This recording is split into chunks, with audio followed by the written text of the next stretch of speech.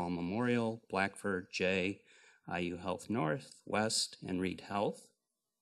And especially because we are recording, please be sure to silence all of your electronic devices. And if you do need to get up and return a call, please leave the auditorium to do so.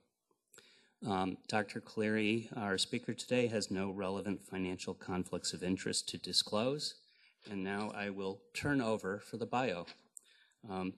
And I will rush through the introduction for Dr. Cleary because I saw that he's got about 682 slides, and I want to make sure he has a chance to get through all of them today. So Dr. Cleary is a professor of medicine at the IU School of Medicine and the Walther Senior Chair and Director of Supportive Oncology at IU and the Simon Cancer Center. He's a graduate of the University of Adelaide Medical School in South Australia, where he trained in internal medicine and medical oncology at the Royal Adelaide Hospital, followed by 3 years of opioid pharmacology research. He then moved to the University of Wisconsin-Madison in 1994, where he served as the founding medical director of the Palliative Care Clinical Program from 1996 through 2011. During that time, he also served as program director of cancer control at the UW Cancer Center, integrating palliative care into that program, and as chair of their scientific review committee. In 2004, he served as the president of the American Academy of Hospice and Palliative Medicine, and still serves as a North American editor of Palliative Medicine, the research journal of the European Association of Palliative Care. He was director of the Pain and Policy Studies Group from 2011 through 2018 and co-leads the Global Opioid Policy Initiative that reviewed opioid availability in Africa, Asia, the Caribbean, and Latin America, India, and the Middle East. He's also co-chaired the Breast Health Global Initiative's Resource Stratified Guidelines for Palliative Care, and is a member of the World Health Organization's Cancer Pain Guideline Committee, the Lancet Commission on Palliative Care, and co-chair of ASCO's Resource Stratified Guideline on Palliative Care. So it's easy to see why he was recently honored as one of 30 global visionaries in palliative care by the American Academy of Hospice and Palliative Care. We are fortunate here at IU and IU Health that we were able to lure him away from Wisconsin, and he started working here in July of 2018 as Director of Supportive Oncology, holding the Walther Senior Chair in Supportive Oncology. So welcome to Dr. Cleary. We look forward to your remarks.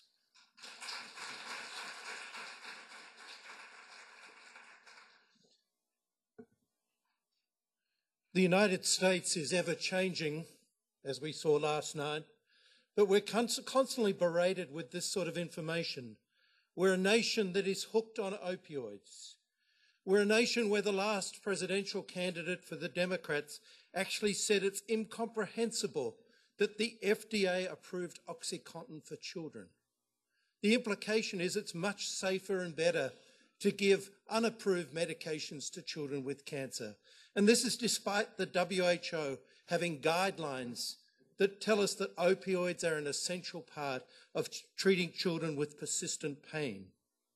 So while we have this excess, there is clearly a huge abyss, as the Lancet Commission has shown, in lack of access to palliative care and pain relief. And this shows graphically the report of the Lancet Commission with access to morphine around the world, showing by the size of the country. The United States, Europe and Australia almost unrecognisable because of their bloating, whereas the rest of the world not recognised. So today I'm going to be addressing a number of crises, and you'll notice I didn't use the word crisis. It is crises, and we will be addressing these. As Greg mentioned, I am a palliative care physician, and the National Quality Consensus Project, the national guidelines, new ones released just this week, ethical and legal aspects of care are so important. And so what do they define these as? Patient preferences are respected. The team is aware and addresses complex ethical issues, and that we're knowledgeable about the statutes, both federal and state, as we go forward. A number of years ago, I was asked to speak in Bangkok for the Asian Pacific meeting. They gave me the wonderful topic, the integration and harmony of wisdom. So I had to look up wisdom, and it turns out wisdom came from Buddha in Thailand, so that was a challenge. But what is wisdom? Understands ambiguity better, grasps the deeper meaning of what is known, and understands the limit of knowledge. So one of the things that I hope to do today is to impart some wisdom and share that with you. It really is an honour to be here at the Fairbanks and the Respect Centre's lecture and to be giving this. Thank you, Greg and Susan, for the invitation. Greg mentioned I have no conflicts or associations of interest. I prefer that term than conflicts. There may be associations, there may not be conflict. But up until 2010, the program that I was not directing at the time, but associated with, did receive some pharmacological industry support, consistent with WHO conflict of interest rules. But my objectives are outlined there. We're going to be addressing balance, identifying different barriers, and addressing the ethical issues as they relate to opioid availability for our patients. So these are the ethical issues. To do good, beneficence, non-maleficence, which I actually got out this time. I struggle with that word. Don't do bad, issue of justice and autonomy. So let's turn to beneficence. What evidence do we have that the opioids are some good? And I'm going to look at the palliative care literature from here. The first home for the dying that we know of, 1842 in Lyon, France. And we can see Paris, 1875, and this same group of women came to establish Calvary Hospice in New York in 1899. So if you hear people saying that hospice is a modern phenomenon, it goes back now 119 years in the United States that we know of. It is not that recent. But if we look at morphine, synthesized or identified in 1811, I actually do tell people when they're looking for natural products that morphine is a natural product. Comes from the poppy, and you can see the poppy there. It became popular during the Civil War because it was that time that the hypodermic needle was invented. So we could give injections of morphine at this stage. Heroin was first synthesized in 1874 and marketed by Bayer Pharmaceuticals, yes, the makers of aspirin, as a cough suppressant. Less addictive than morphine. That's how it was marketed. Sounds familiar. Things haven't changed. And other things haven't changed much as well. Opium wars were on. This was Britain versus China. And basically, the English were shipping opium from the Indian subcontinent to China, and they had a big war. And then the first International Opium Commission was established in 1909. And guess what? The US and China pulled out. Not much has changed. So as we look at this history as we move forward, in 1915, and largely because of problems with opioid dependency or misuse in the Philippines, missionaries came back and said we nearly need to crack down on opioid use in the United States. And the Harrison Act came out. Then the Dangerous Drug Act. 25,000 physicians were actually up on narcotic charges, 3,000 went to jail. During World War II, while this was still continuing on, because of the drying up of the supply in the Burma Triangle with the Japanese occupation, there was no addiction seen, or very little opioid addiction seen in civil societies. And a very interesting historical context, every soldier that landed in D-Day had in their possession morphine. They didn't have the needle to inject it. The medics had the needle, but every soldier actually had this little styrette. And so when the medics came along, they could get the morphine. They actually found at the beaches of Anzio in Italy that they were seeing morphine overdoses. And it turns out they had no way of identifying whether a soldier had got morphine prior to getting to the battle station. So they started pinning these little syrettes, to the lapels of the soldiers, so they knew this was a safety measure in terms of protecting patients from the toxicity of opioids. Most of the opioids that we know had actually been developed prior to World War II. We can see pethidine there, many of them developed in Germany at the time. Cecily Saunders really popularised or started the initiative with the regular administration of opioids when she actually discovered that the nuns at a hospice in London were giving 4-hourly morphine to the patients, cancer patients. Why? The nuns had tried to change physician practice to get it given more regularly, and the physicians wouldn't change their practice. So the nuns just decided that 4-hourly PRN meant they could actually give the medicine every 4 hours, and the patient quality of life improved. Cecily Saunders documented this and went on and really made her career from this situation. 1960, fentanyl was synthesized in Belgium by Paul Janssen, hence the name Janssen Pharmaceuticals. And this era is significant because in 1960, the United Nations met and then signed in 1961 the Single Convention of Narcotic Drugs. This is how the UN works. And this framework says that we will not only prevent abuse and diversion, but ensure the availability of these drugs, I use the term medicines now rather than drugs, for medical purposes. A dual priority. The medical use of narcotic drugs continues to be indispensable, and adequate provision must be made to ensure the availability for such purposes. We have to ask that question of the United States at the moment. Are we in a balanced situation? Work was ongoing in the United Kingdom with Cecily Saunders. Robert Twycross was actually researching the use of heroin for patients at the end of life. And to this date, heroin is still the most commonly used opioid for people at the end of life in the United Kingdom. Will surprise you. But has anyone prescribed heroin in the United States? I suspect not. But I have actually prescribed in my career Brompton cocktail. And this was a standard mixture that we're actually using. You can see some nice goodies in there, a little bit of gin, tincture of cannabis, a little bit of cocaine. Surely you feel good when you got some of this. This was developed and published in The Lancet in 1893, and we were still using that in my career. So we didn't make a lot of progress. 1977, the WHO actually came out and said opioids are part of their essential medicines list, and we can see codeine and morphine there. What you're seeing graphically along the background now is the consumption of opioids per different country. And I've highlighted the United States in blue, Australia in gold, and Germany in green here. Just follow their progress. This is a picture of my parents. My father's a physician. My mother was a hospice nurse who gave the first dose of oral morphine in Adelaide, Australia, while I was a medical student. The patient didn't die after 10 milligrams of oral morphine. That's how new much of this work is. And I stress this because as a second-year resident in Adelaide, Australia, I saw our first case of HIV, 1986.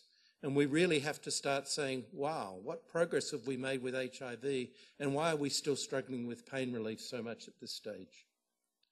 The Wisconsin Cancer Pain Initiative was formed in the 70s, and this was June Dahl and David Joranson were asked by different people, including the Assistant Surgeon General, to really address the role of heroin for pain relief based on the English experience.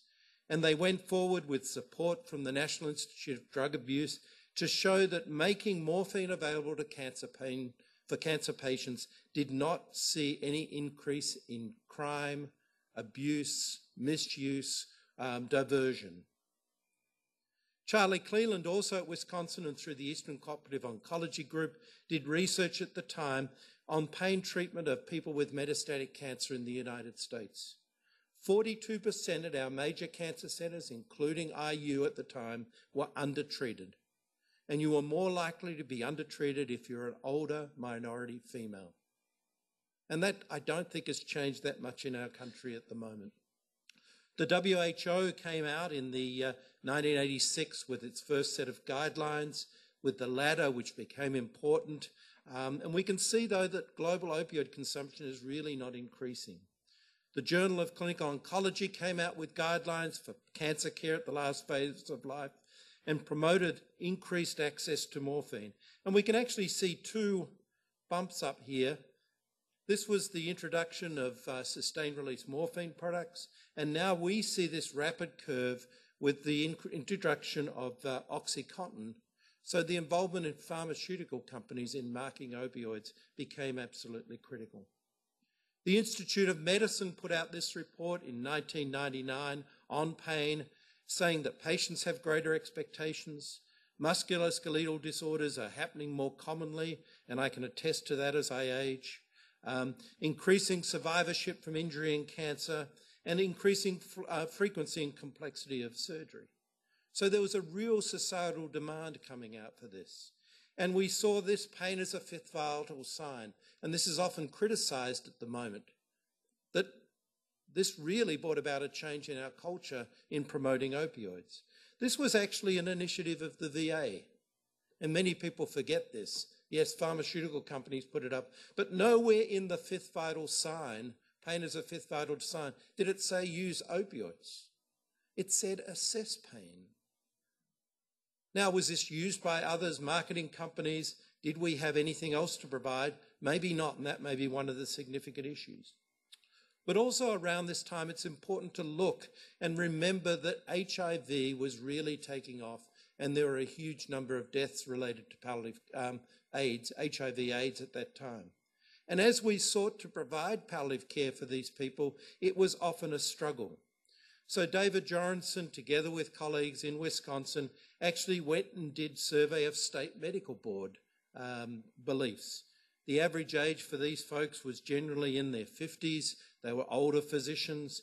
And we can see some of the changes that were going on. So for instance, here, addiction, when they were first surveyed in 1991, a third said that addiction means physical dependence only, and with appropriate education, this came down to less than 15%. Even in 1991, over 60% of these state licensing board members actually felt that diversion was a problem in their states, and we see that's close to 20%. So these are all the issues that were ongoing, but we see state licensing boards beginning to address this. This is a little more complex, but it follows the same survey. Just look at it, 1991, 25% of medical examining board members said it was not appropriate to give opioids to cancer patients. 25%.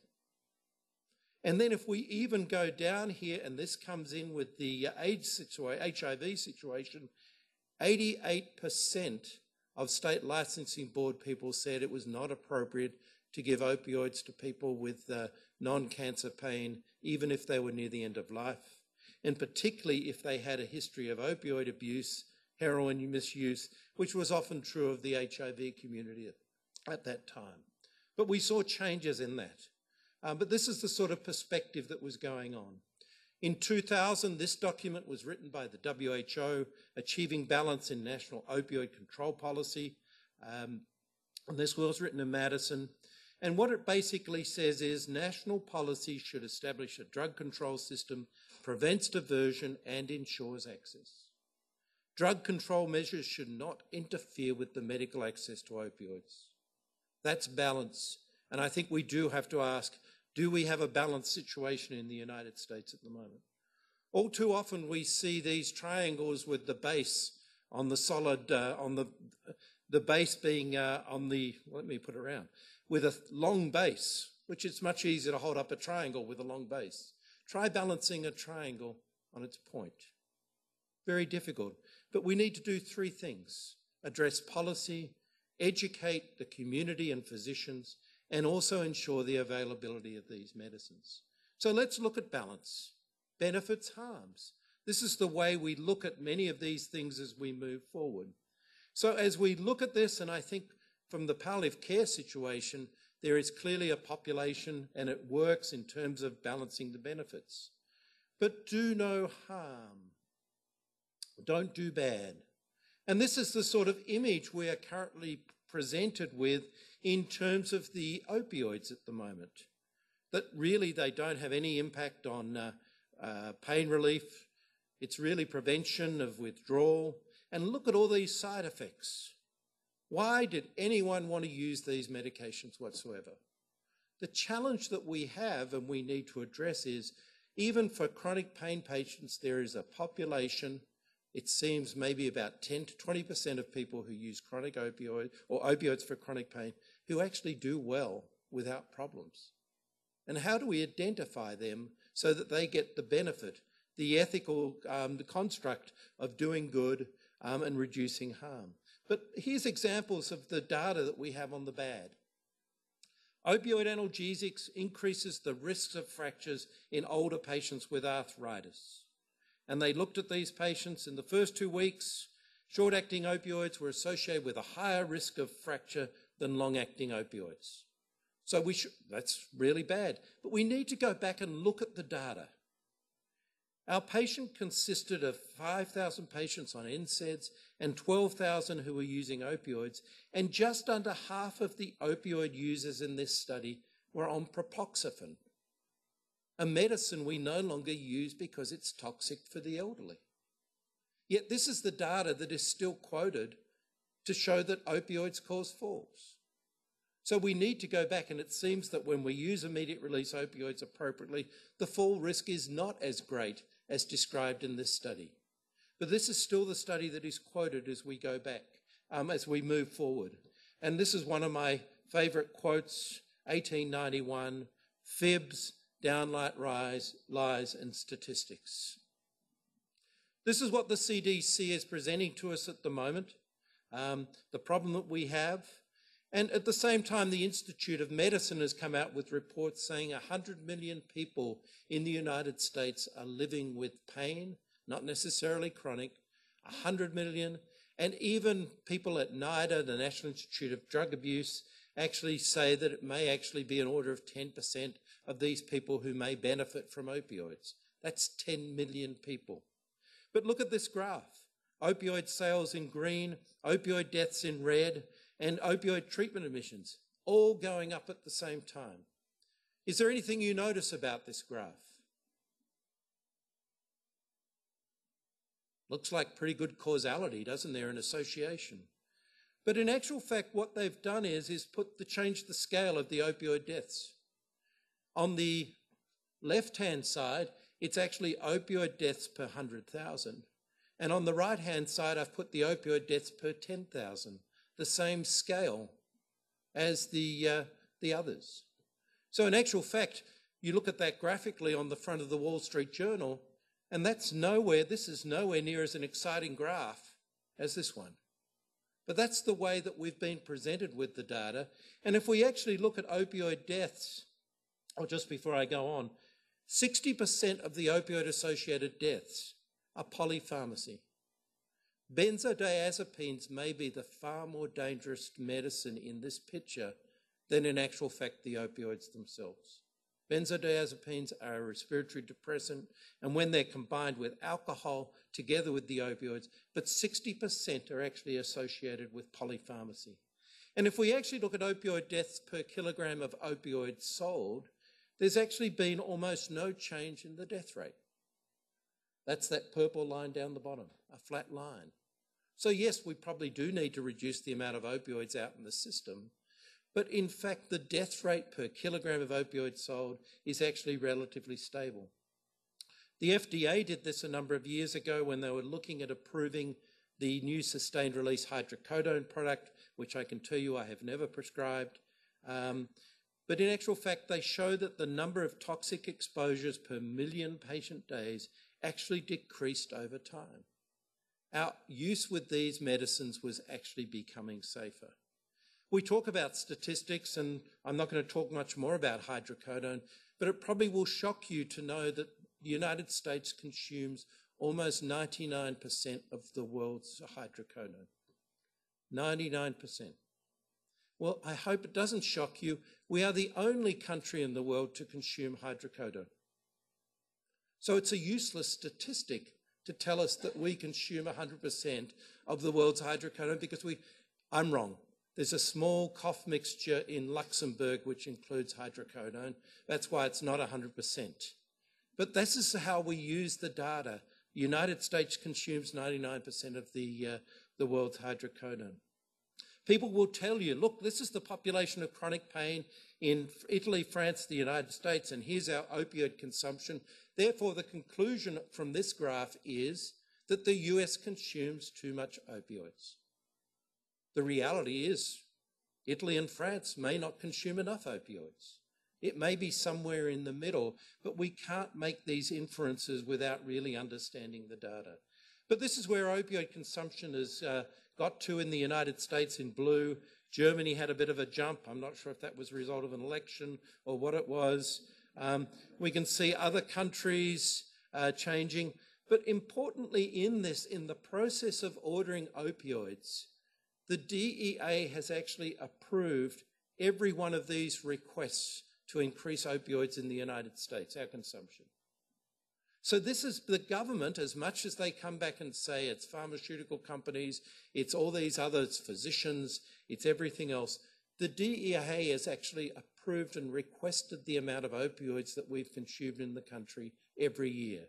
This is a multi-pronged process that we really need to understand much, much better as we move forward. So even in the lay press, and Sally Sattell is a psychiatrist at Yale, and she's actually now putting this out there, the myth of what's driving the opioid crisis. I think this is a wonderful study from Dartmouth, where they actually looked at what happens to patients with surgical operations. So they took breast cancer surgery, laparoscopic choles, inguinal hernia repair, and I'll show you some of that data. What they actually looked at was the number of opioids prescribed, and you can see them here, and the number of opioids consumed. And we can see that almost for the simple mastectomy, partial mastectomy patients, the patients was prescribed on average 6 to 20 tablets. 75% of the women did not use a single tablet whatsoever. We can see for those who got lumpectomies, they actually consumed a little more opioids, but in general, they got somewhere from 20 to 30 opioids tablets at that time, but they didn't consume nearly that much. And there's some 300,000 partial mastectomies or breast cancer surgeries a year in the United States. This is the inguinal hernia stuff. 30 tablets was the average prescribed, and we can actually see here that close to 50% of people didn't use a single opioid. These are the opioids that are now very much sitting around in our bathroom cupboards, not being waiting to be misused. There are some 1 million inguinal hernia operations a year in the United States. So we need to start looking at these. Take-back programs are a very, very important part of what we're doing in terms of reducing some of the risk of these things. Prescription monitoring programs are in place, and there's evidence that these are beginning to work, that we're seeing a reduction in the number of prescribing. The doctor shopping is very important. But just yesterday, as I was scanning for predictions for last night in the Wisconsin papers, I saw this headline: doctors, dentists and nurses prescribing most opioids under investigation. I love newspaper headlines because I can't think of anyone else who's allowed to prescribe opioids than doctors, dentists and nurses. But that's always an interesting twist as you move forward. But 7 doctors are under investigation. There are 16 dentists, 12 of whom are under investigation for not using the PMP. So there's 4. So if we actually look at the number of doctors, and that should actually just be 7, not 47, it's 0.04% of doctors in Wisconsin are under investigation for poor prescribing of opioids. 0.046%. More significantly, and I picked this up on a media thing that I follow from about India, and here's a physician in Alabama, and it really is quite significant. He's up on fraud charges. And if we actually look at the data, sorry, it blew up here, 423 prescriptions a day if he worked 5 days a week, and resulted in about 12.3 million pills. Epic wouldn't even have allowed me to do that in Wisconsin. I don't think Cerner would. The nurses would be changing the printing paper too often to actually say, hey, what's going on here now as we write these prescriptions? That is not practice of medicine. And I think that's something that we need to look at, and this guy is now being charged, and that's significant. This is again from the CDC page, and this is understanding all this stuff that opioids are bad. What you may not have noticed as you look at this page of all the opioid deaths, methadone contributed to nearly 1 in 3 prescription painkiller deaths in 2009. Methadone. So you look at that and say, wow. And here's some data from 2005. This reporter, Mr. Raymond, actually got the Pulitzer Prize for this research. Here is the grams of methadone prescribed, small percentage of opioids in Washington state, and yet it represented 50% of the deaths in Washington state. And this is not methadone for opioid dependency syndrome. We know those people, they're identified. But what they actually found was that the state had mandated that Medicaid patients should actually get methadone rather than OxyContin as an alternative to morphine. And he geocoded this and showed that it was poor areas of Seattle where people were actually dying. And I talked to Tom Frieden about this with the CDC. There were 14 states that had some mandate for the use of methadone, although most physicians don't know how to prescribe methadone. Longer half-life, lipid soluble, all sorts of issues. But I suspect it was iatrogenic prescribing of methadone that was contributing at one stage to 1/3 of the deaths. The VA even had a situation where many residents, if they want to change someone from morphine to another opioid, the computer said prescribe methadone. Many of the residents I spoke to said as soon as they saw that, they decided not to change because it was just too difficult. But there's documentation that methadone was a leading factor in many of the opioid deaths, and as the CDC documented, up to 1/3. And I think that's because we did not know how to prescribe these medicines. As we look at opioid-associated deaths, there are many other factors going on, including non-medical users. And I would ask, how many of you have misused opioids? All right, like Bill Clinton, you don't have to admit it. Did you? I didn't inhale. How many of you misused opioids? So what is misuse? A doctor did not direct you how to use them. Use without a prescription on the respondent's own. Greater amounts, so when they say you can take 1 tablet every 6 hours and you took one 4 hours apart, that's misuse. Use in any other way the doctor told you not to.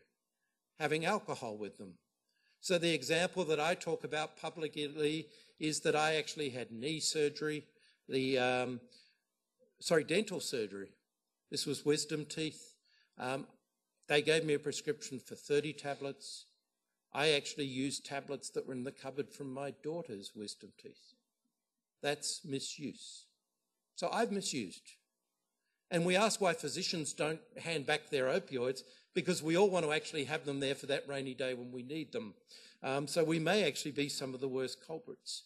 So misuse is an important criteria. And that's the number that we're often given. 60% of Americans misuse because of pain. And it may actually be a girl at school, young girl at school who's got some menstrual cycle pain, and a friend gives her a Vicodin to actually relieve that pain. That is misuse. I'm not saying it's correct, but that's important to actually identify it. The nursing person who's got a horrible headache but doesn't want to go home. A colleague says, I've got some Vicodin in my cupboard, do you want half? So that's all misuse that we need to actually look at very carefully. And this is from JAMA Internal Medicine. Very busy slide, so I've blown it up a little bit to actually look at this. What they show you here is the number of days of non-medical use. So it goes from a month, 3 months, going out to just beyond 6 months and then longer. And we can see that as we move across and people who are misusing many more days, they start buying tablets. So close to half are buying tablets here as we move forward. Whereas, and this is a definite change in percentages that we see. So the misusers are far more likely to steal or buy from friends and colleagues.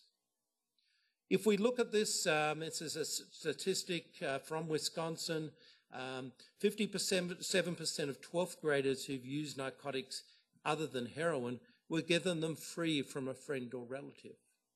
And again, I think this comes back to this medical use, that people are using them for the relief of pain and other such things.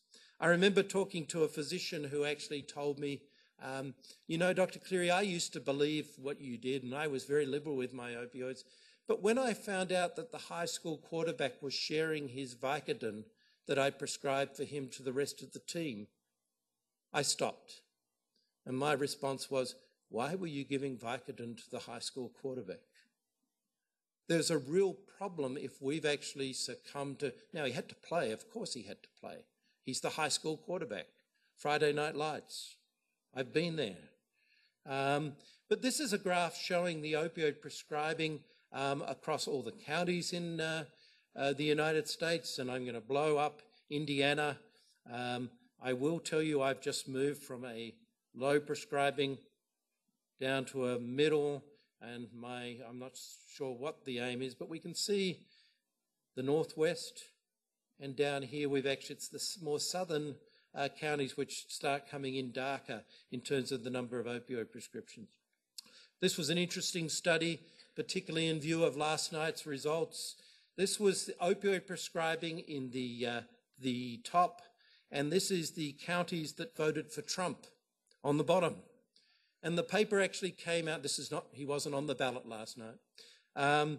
This was actually a study that came out, and there was an association between opioid use and counties that voted for Trump. Again, associations, no causality. And that's important to remember. And we can look at this by states in terms of opioid prescribing overall. But others have now actually looked at this and said, as we compare the different states in the United States, prescription rates versus deaths, there is no correlation on a state basis. As we look at opioid-related ER visits, no correlation between the prescriptions and the ER visits. So something else is probably going on as we look at this data. And this is having a very significant impact. And as we look at this is a letter from Attorney General Bondi from Florida, who actually says, you know, we've actually done some things. Florida allowed physicians to dispense opioids. And why? This was because rural patients didn't have access to pharmacies. So they managed to shut down 500 pill mills, and they removed 98 of the top 100 prescribers of hydrocodone who were in the state. They actually reduced the oxycodone overdose rate by 65 and the deaths by 30%. And this was by simply changing a simple regulation that physicians were no longer able to dispense opioids. And this is from a colleague in Miami who has actually shown, and this is a comparison with Florida and North Carolina, and they actually shut down these pill mills. And we can actually see that the prescription overdose deaths dropped, stayed stable as in the comparative state. And we can actually see the total opioids drop significantly while they rose in the Carolinas, in North Carolina. And then the biggest factor in this was, in actual fact, the increase in heroin deaths in North Carolina, as opposed to only a small increase of heroin deaths in Florida. But these are the issues. But Attorney General Bondi goes on to talk about why they've done these things. They're now aware that even hospice patients are being denied access to opioids. And why pharmacists are being told you can only dispense the same amount of opioids as every other pharmacist in the state. If you've got 30 patients, we're only going to allow you to dispense to 20. You decide which patients you're going to cut off. So this is a real challenge as we move forward. And some of this has been led by the CDC guidelines. So I think it's important to look at these. They are for adults. They're not for children. And they say, let's use immediate release opioids when starting. Don't have a problem. Use the lowest effective dose. Yes, don't have a problem. Prescribe short durations for acute pain. Don't have a problem at all.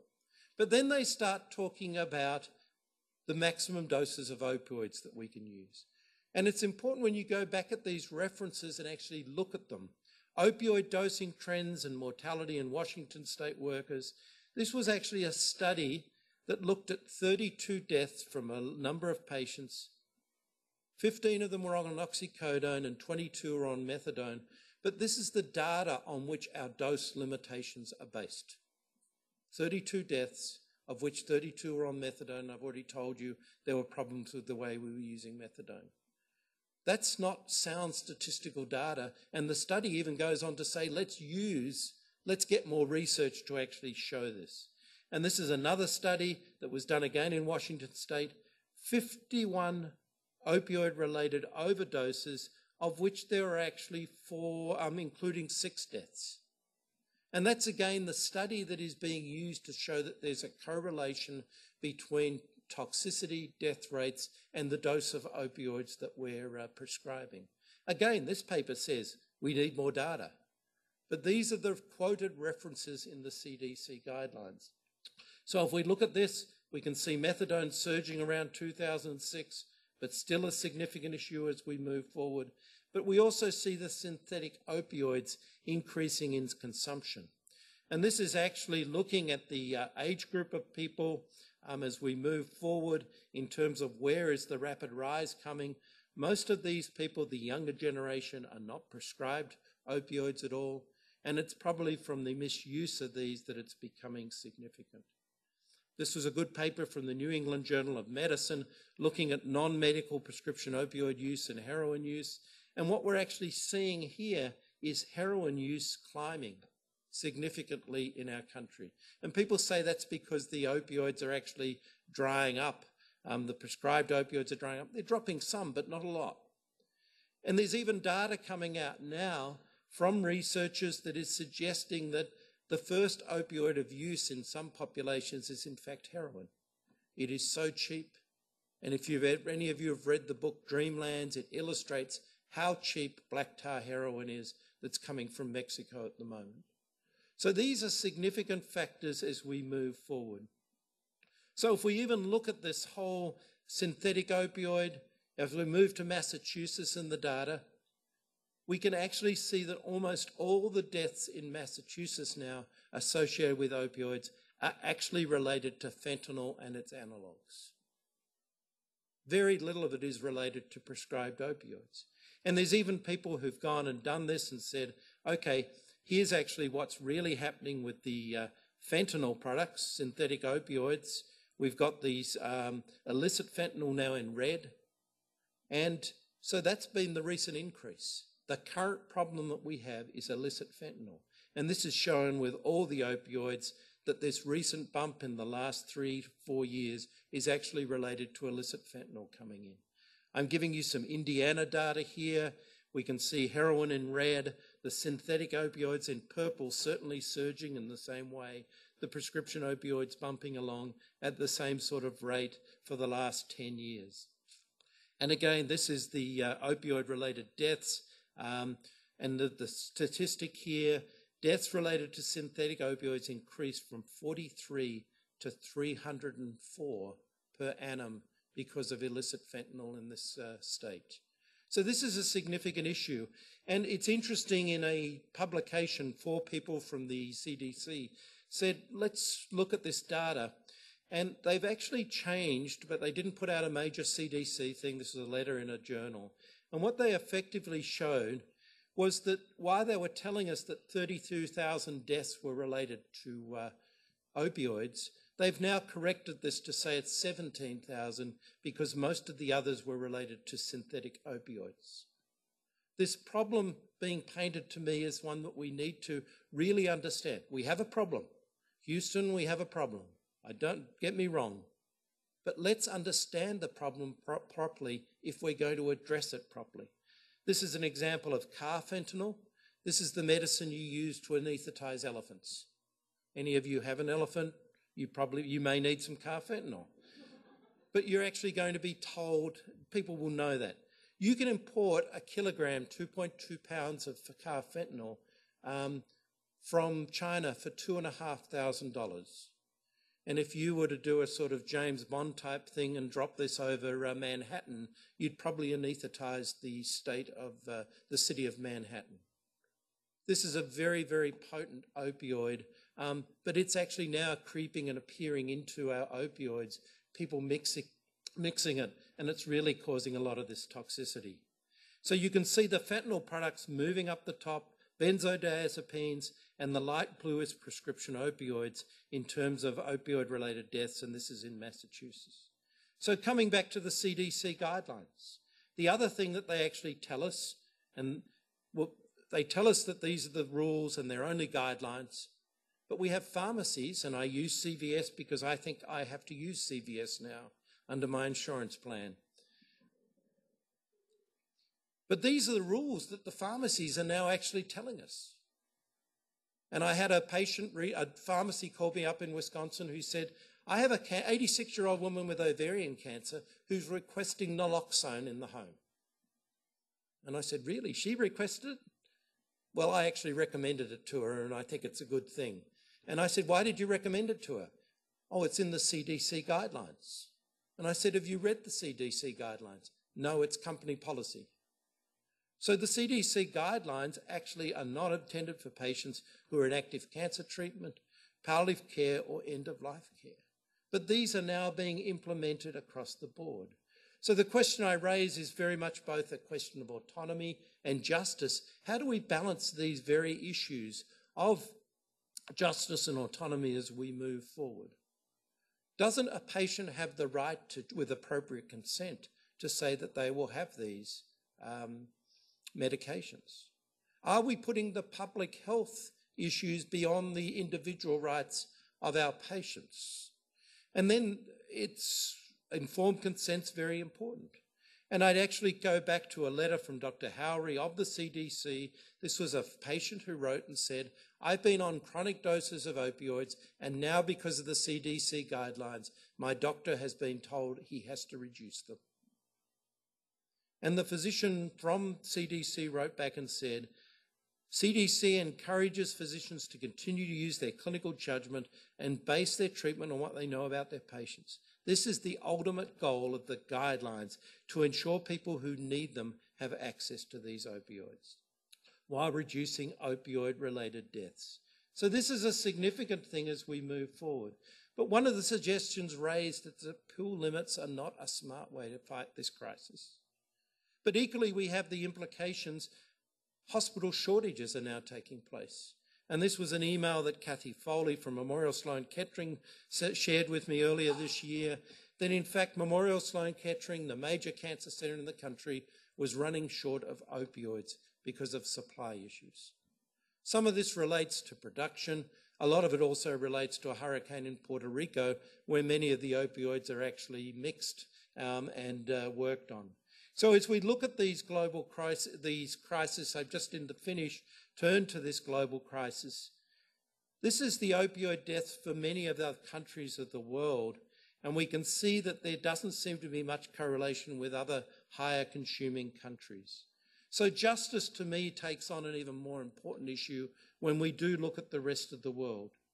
And this is again the Lancet documentation of the access to morphine, United States, Australia and Europe, the only recognisable countries. And we can see as we divide income into different quadrants, we in the purple with high income have good access to opioids, the upper middle income countries some, but really the rest of the world no access. And this is demonstrated by this story of this patient.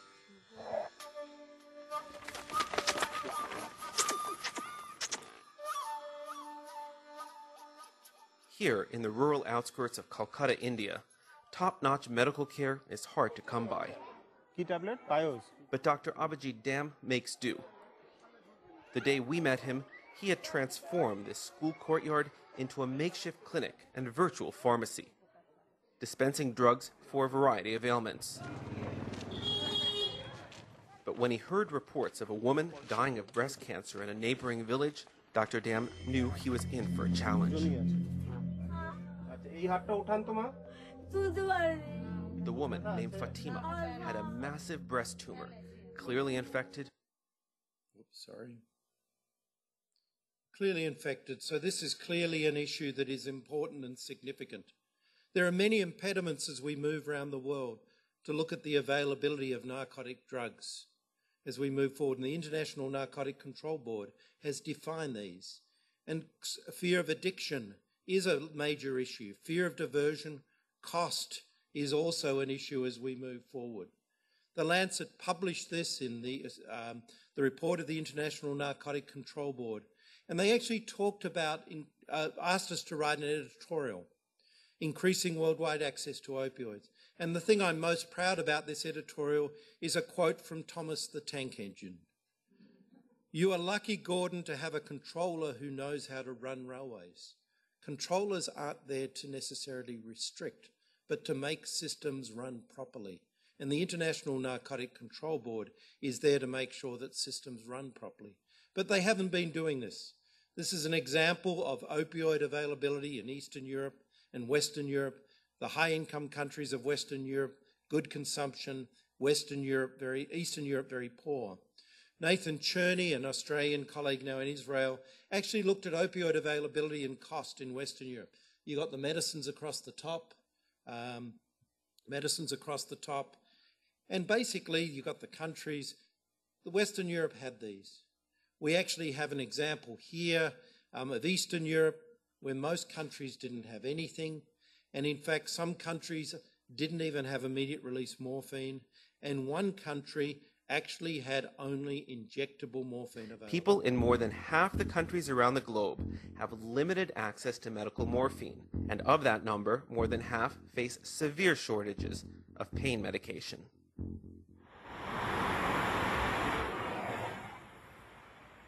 Here in Ukraine, some of the same bureaucratic hurdles that plague India mean that even a former decorated KGB colonel is left to die in pain.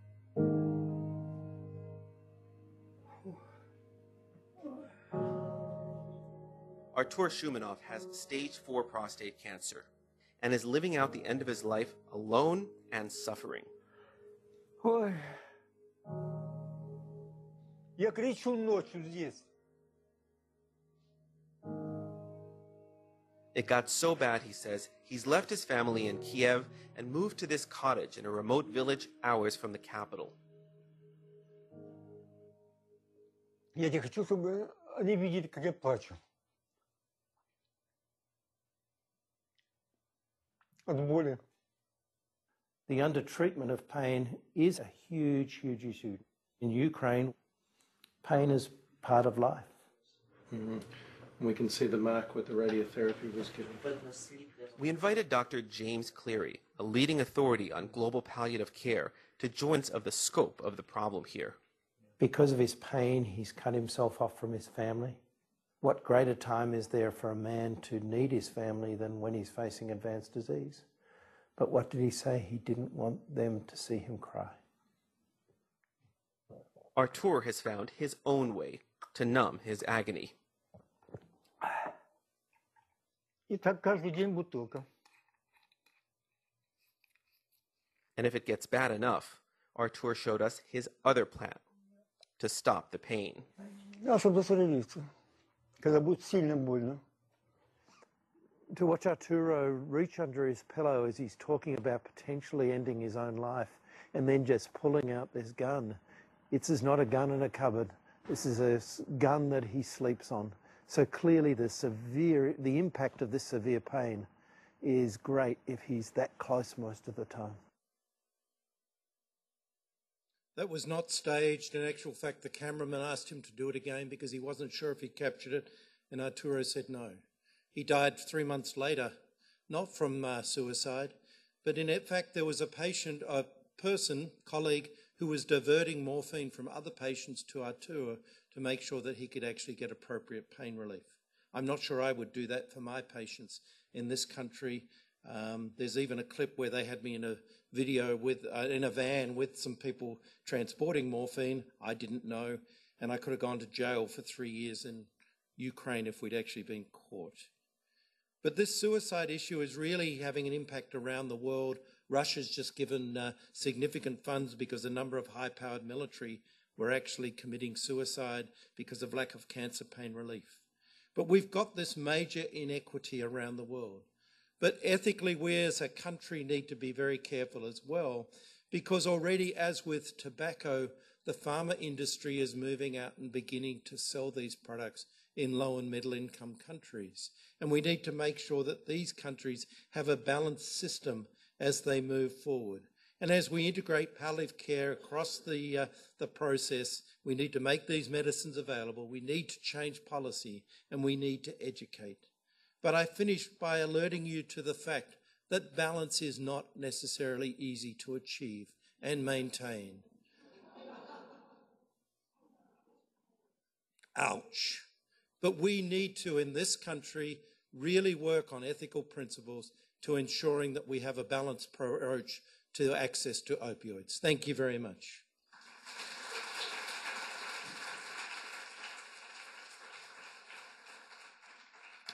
And there are availability for questions, microphones, and you can text questions. We still have a few more minutes for questions. Or comments.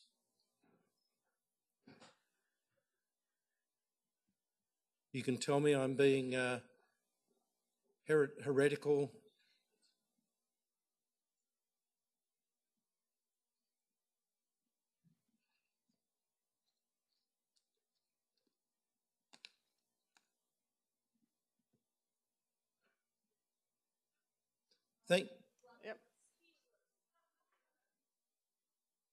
Thank you very much again. Thank you, Dr. Cleary.